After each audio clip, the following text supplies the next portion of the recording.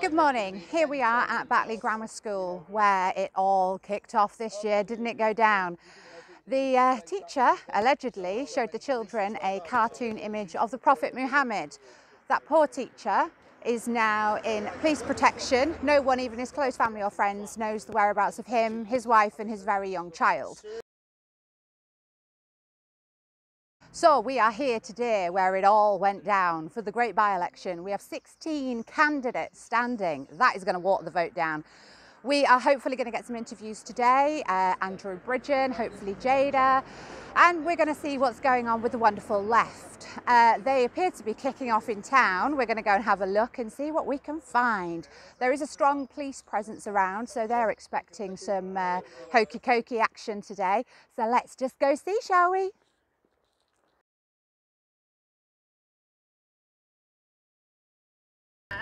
Well, you've been mistaken for me. Yeah, I've been mistaken. This double trouble. Seriously, two independent, opinionated women together. Who could write it? So, tell me, why are we standing for Batley and Spen? Why are you here? What brings you here? Do you know what? I'm going to be completely honest. We like As that. you know, I don't like mince my words, right? This is rather cynical, but I launched the British Freedom Party last year. So I launched it actually after they started this whole scamdemic and locked people in their houses and started going after people for going to the shop, and it was crazy. Living. So yeah, basically. And it wasn't even a party at the time. It was an advocacy group to defend people who were unlawfully harassed by the police.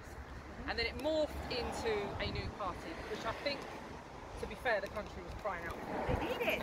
I think so. We're very hardline, as you might expect. We're an ethno-nationalist group. We're a Christian movement. It's not a prerequisite that everyone is a Christian. We've got members who aren't, but largely we recognise that the country is in such big trouble and that demographics tell us where we're heading. It's not repairable, it's not reparable through demographic change, unfortunately. What we need to do is dig in, like the other communities have done in our, well, Batley is a good example, right? Yes, let's use it. Huge Islamic community in Batley. Dominant community. We saw at the Batley Grammar School, for example, the power that they hold, mob rule. Yes. And so our ethos at the British Freedom Party is to create those communities for our people, which is the only way that we're going to save In our country. Absolutely. It's the only way that we're going to save our people and have an existence. So again, rather cynical, but we're just abusing the electoral system. We're going to we contest as many elections as we can. I mean, we've only been going for less than a year, well, just over a year now. I stood in Scotland a couple of months ago. Yeah. You might have seen I chased Nicola Sturgeon down the street, which was completely unexpected, but it was one of the perks. But this by-election came up, and I thought I actually couldn't have picked a more opportune moment and a better place for us to stand, because there is a huge Islamic community here, and they do dominate and they do rule by mob, but there is also a very significant forgotten community, the indigenous people that are still living in Batley and Spen. They're unrepresented. They will not be represented by Labour, who are obsessed with Palestine. George Galloway is obsessed with Palestine. The Tories, who don't really seem to be able to connect with the working class. So we're here. We're here spreading our message. Love it. But reflecting on that note, I've done a bit of door knocking this morning. I'm a former Tory councillor, and I've done a little bit of door knocking this morning, and I found that many people feel unrepresented. They really do. There was a lot of frustration that I did come across on the doorstep, not only from Hancock's slip up this recent weeks, but there was see something that you want to unsee it. That's how I feel about that footage. Unimagine it. So yeah, there was a lot of anger and frustration against that, but then there was this real loss of no one cares about us. No, but no one cares about us. I do. Yeah. But I get that. I mean, I have found throughout my years of activism and in political activism, I have found that is the general feeling. I mean, imagine that is the general feeling of the indigenous population of Britain. That is how they feel: disenfranchised, unrepresented, and it's actually it's a crime that we are bending over backwards for all of these newcomers. We are so hell-bent on appeasing everyone other than our own and looking after everyone other than our own, and whether it be children that are being groomed at a ridiculous rate over a 30-year period, and it's still continuing now, and everyone's still turning a blind eye, or you know, whether it's just the fact that our churches are being converted to mosques because we have to appease these communities, it's just no one's. I feel like no one's being given a voice, and I would like to be that voice of the silent majority. That's what they call us, but we're not that silent. Well, I'm not anyway. I was going to say, I've seen a few of your bits, Jada. You're not that silent, but I like it. But I like it because you're a woman that you go out there and you say exactly what falls out your mouth. Yeah. I am very similar in that fashion. I wasn't the most popular when I was on council because I did just blah, it came out. If I feel something, I felt, I don't know, you might be able to relate to this, when I was councillor, I felt so strongly that I was there to represent these people, and I was really, really old school. I kind of modelled myself on my granddad, and I do have a lot of his spirit in me, and he always saw politics as a really old-fashioned thing. You're out there, you're meeting people, you're on the streets, and you're representing this bunch of people. It's not a job, it's not a 9-to-5 thing. You don't go home and clock off. It's a lifestyle, and it's that real being able to have the balls to stand up and do the right thing for the bunch of people that voted you in, not for the guys that's telling you what to do. And that was the struggle that I really, really felt. Well, do you think if you got elected you would continue having the balls you've got now? Oh, 100%. I mean, this is the thing. So I think you and I may be kindred spirits in this respect, right? They would fear having someone like us in a position of authority or influence, because I'm not, you know, look, for me, I've been in this scene for a long time, and I've seen changes. I've seen changes from when I was a small child to now my godchildren are small, and I've seen the difference in their lifestyle compared to mine. This is only getting worse, and it's getting worse because the people that are failing to represent those who you've been speaking to, I've been speaking to, I've had exactly the same thing as you, right? All these people in the constituency are saying, no one cares about us. Do you actually care? But they've seen a lot of stuff that I've been doing out on the streets, and they said, you know what, actually you probably do care because we've seen you out there. I first of all think, take the money out of politics. Take the money out of politics and see how many of those elitists, those fat cats who are scoffing from the same trough, see how many of them stay. Make it a commitment, make it a life choice. I mean, it's a really strange life choice, but I decided to shut my business about 10 years ago or 8 years ago and enter into political activism. I had a very comfortable lifestyle. I had a very successful business. I was very comfortable, right? I shut the business down, went into a life of threats, police harassment, jail, lost my assets, can't get a bank account, had my house taken off of me by the High Court, you know, you name it, of every level. And I wonder how many of them, if they had one element of that, would continue in their role. They will never speak out because they fear that persecution. They've seen what they've done, because it's those people that have pushed this upon me, right? The elitists that have pushed all of this persecution onto the likes of myself and others who speak out. If they had to suffer 1 inch of that, they'd be gone. Self-serving, that's what they are. I do agree with you on that one. I really, really agree. They wouldn't. They don't have the spirit to do it, and that's the thing. To represent people, you've got to have balls. You've got to have spirit. You've got to have gumption. You got to possess all privilege, right? It is. That's what I said. I can't believe you said that. Exactly. I was, that sounded a bit corny, so I never say that. But but it is. But I kind of like it. If people have elected you to represent them, that trust. Is a privilege, and I think in you. Absolutely. And like, if you look at old school politics, and you know, your grandfather, as we spoke about earlier, proper politics. Exactly. But back then, politicians weren't, even people our age, and I'm assuming that you look a lot younger than I am, but around our age, let's say the ballpark figure, right? It wouldn't have even been people this young. Generally, it was older, influenced men who had maybe served their country. They had really put a huge amount into society, and they had grafted. And then, as very wise, experienced men, they took on the privileged role of representing their people.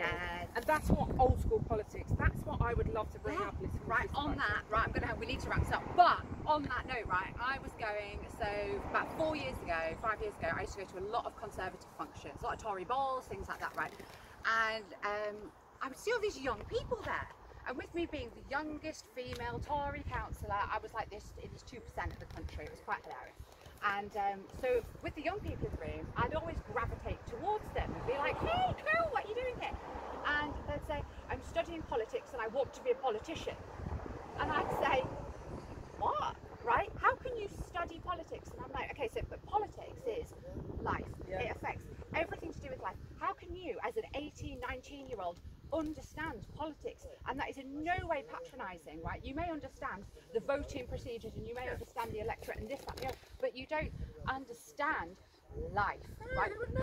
Have you owned your own home? Have you paid bills? Have you managed things? Have you dealt with council tax? All these different things. Have you paid into a pension? How do you feel about this? All these life things that we go through, they've not experienced it, and they go, I want to be a politician. What, do you want to be famous, sweetheart? Is that what you want? No, they want a very, no, they want to be, what they want, these kids, they want to be in this elitist gang, which is what we see, and you know, I know that you were formally elected as a Tory councillor, so I don't want to, I'm not casting any aspersions on your good character, but I will never take offence. this elitist gang, which we've seen even with the recent scandal with Hancock, and whilst the country's being told they can't hug their relatives and we've all got to wash our hands until they bleed and put nappies on our face, he's there having it away, which is it's just going to haunt me for the rest of my life. I actually saw the footage. It's my goodness. Well, the stills in the Sun newspaper were bad enough for me with that awkward stance. You look like a mannequin. The footage is something out of a horror movie. Anyway, yes, so it's going to haunt me for a long time. Grotesque. But you know, the bottom line is, I mean, I made a joke out of it, right? And I said, I'm amazed anyone voluntarily married this man, but to actually blag a mistress as well is remarkable. But the fact of the matter is one rule for them, one rule for us. And these kids that are coming through the university, which is it's all run by cultural Marxists anyway, the university, they recognise that if they become part of that elitist group, they're in the 1%, they're in the people that are controlling the little people. We're the little people, and the fat cats are abiding by their own rules. So make a difference, step out of the establishment, be the voice, be the rebel, join us. I was just about to wrap up with saying that. Join us, rebellious, independent, feisty women that want the best for our beautiful, beautiful country. We do. Take care. God bless. Hi, George. Thank you so much for sparing 5 minutes to have a natter with us. I can imagine I knew your grandfather well, so I'm very happy to meet his granddaughter. Oh, thank you so much. That does mean so much because I am a real champion of Granddad, obviously. Yeah, he was quite a character in Parliament. Yeah? Very much so. Yeah, a good character, I hope. Yes, yes. Good. Well, he's my inspiration through and through. Hence, I have such a big interest in politics. I've stood as a district councillor, and now I'm kind of into journalism. Are you a Conservative too?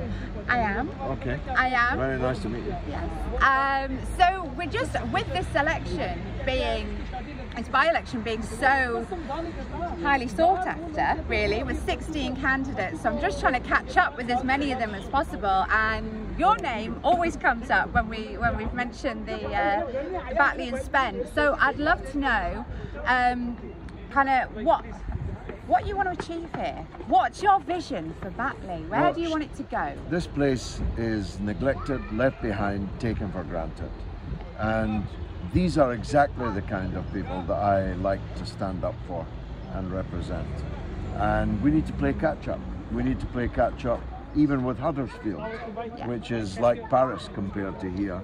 The state of this, the roads, and there's a zebra crossing in my eye line now that only the keenest eyesight could identify as a zebra crossing, which is an accident waiting to happen. The people here have been trying literally for years to get that painted. So much so, my first election promise was to paint it myself. I saw an interview of you saying that. I didn't realise we were stood next to that crossing. Every time I look at it, I realise that maybe in a week I'll be on my hands and knees painting that zebra crossing. I'll come and watch. And maybe filling in that pothole. We've got potholes that you could lie down and sleep in. It's not fair. The people here have been completely taken for granted. And that's because a one-party state is a very bad idea.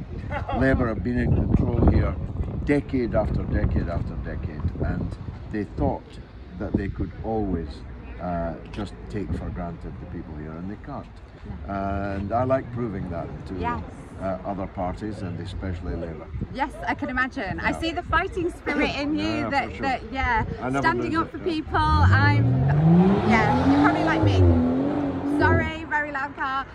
Kind of got a heart as big as a bucket is what my friends say, and I think from you putting yourself in this position and putting yourself out there and wanting to do the best for the community, that is what I admire in people that really, really want to step forward and they want to take up the gauntlet and they There's no want point to do the in right politics thing. if not for that. It's not, you're not doing it for the money, I don't need No. the money. You're not doing it for fame. I'm already well known enough. I'm doing it because I believe in it. Good. That's wonderful. How are you being received? How are you finding the doorsteps? Marvelous. I mean, if you look at the bookies who usually know what they're talking about, Yeah. I've gone from 166 to 1 to 10 to 1 today, and it'll be less than that tomorrow. Well done. We are making the weather, making the political weather. Yeah? So are you looking forward to possibly getting back into parliamentarian ways and life? And Well, yeah, I mean, it'll complicate my life, but Parliament is a great platform, as your grandfather knew well. yes. From which you can spread the message that you believe in Yes. to the widest possible number of people. And my message will be, Batley has spoken, and you better respond. You better start filling in the potholes, painting the zebra crossings, doing all the things that you should have been doing years ago. That the community deserve. Exactly. The community are all paying into their council tax, and they deserve it. And It's- for nothing here. You're paying council tax for virtually nothing here. We have a saying in Scotland, it's the squeaky wheel that gets the grease. And we're going to roar, never mind squeak. I love it. Should we finish on that? That's Yeah. cracking. I love it. Thank you so much. Big pleasure. Thank you. Your grandfather's in my eyes right now. Thank you so much. So here we are, wrapping up our day at the pub. No better place to do it, hey? So we've had a great day actually. We started off our day with meeting up with a Conservative candidate. He wouldn't come on camera and do an interview with us for legal reasons, but he seemed a very polite, nice chap. We then went and met another Conservative MP who is out supporting him. We were hoping to get an interview with him, but it didn't pan out, unfortunately. So we then went and met up with, as you've seen, Jada. Lovely, lovely, lovely chat with Jada. It was really, really nice to meet somebody from such the other end of the spectrum. It was really, really nice. We've finished up the day with meeting up with George Galloway, which again, as you've seen, was a lovely, lovely chat. Really nice guy. And the thing that I took away from meeting George was that he does really, really care about what he's saying and what he's standing for and what he believes in. He really, really does. So when I'm sat here reflecting, I've had something to eat finally, and what I am taking away from today and meeting Jada and meeting George are these two people that are so at the opposite ends of the spectrum, and they both care deeply about making one community and about no division, and that we should all work together. And they both care so much that if these two minds and these two souls came together and met in the middle, imagine what could be done with Batley and Spen. Just imagine. So I can't see it happening anytime soon, but the old sentimentalist in me hopes that one day two minds that are so far apart would meet in the middle and would open up talks and would think about what can be done. I think there is a lot to reflect on today. That's what I've taken from it.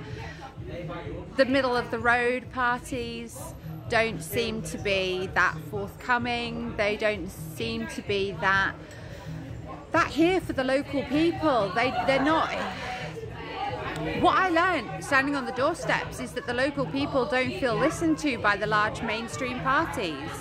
They don't feel respected and valued, whereas the smaller groups like Jada and George, they're giving people the opportunity and they're listening to them, and to me that is exceptional, absolutely exceptional. So if we go back to me reflecting on people on the doorsteps and how they're feeling, on another note, what I did see, sorry, we've got lovely Saturday night people enjoying the pub. What we did see and hear on the doorsteps was people are infuriated by Matt Hancock. Of course they are. We're absolutely infuriated. He's had people held prisoner in their homes and nursing homes for over 12 months, and people have been far too scared to see their parents, their grandparents, their children, their nieces, their nephews, their families. It's been absolutely heartbreaking, and they've not spent the time that they should have, and it is absolutely appalling, absolutely appalling. Whilst he's been acting in this way, I have read his resignation letter to Boris, which is on the government website. And the line that angered me the most was that he apologises for breaking COVID guidance. So when we've been out breaking COVID guidance, as he calls it, we've actually been called breaking the law, and we've been fined for it. So it's one rule for us little people, us peasants, and one rule for them. He called it guidance. That's what he did. Apparently we break the law. I'd love to know the difference. I'd love, so Matt Hancock, if you're watching, let me know, because I'd really love to know. And it's, people have lost interest, people have lost the trust, people have lost the trust of the large parties. I think this is going to be a really, really interesting election. I think it's going to really, really tell so much about the current situation. We will look forward and see whether it's going to trigger another by-election. We'll see if Matt Hancock is just resigning as Health Secretary or if he's going to stay on. I'm sure if he resigns as his seat as well, that'll be good fun. Let's see what goes on there. Well, luckily for Matt, he did resign before he was pushed. I had it from a member of the Conservative Party today that if he failed to resign and show some respect to the people of this country, he would have been pushed by the chief whip. So he has saved his own arse by doing that. And I think I'm a little bit, to be honest, yeah, he has jumped before he was pushed. I would have quite gladly liked to see him pushed, if I'm honest. I think a lot of people would have enjoyed that show. But hey ho, he's always ruining it for us, isn't he, that old Hancock? But hey, like I said, a lot to reflect on today. It's been wonderful. The people of Batley are fab. And again, I apologise for such a noisy background. Take care, lots of love.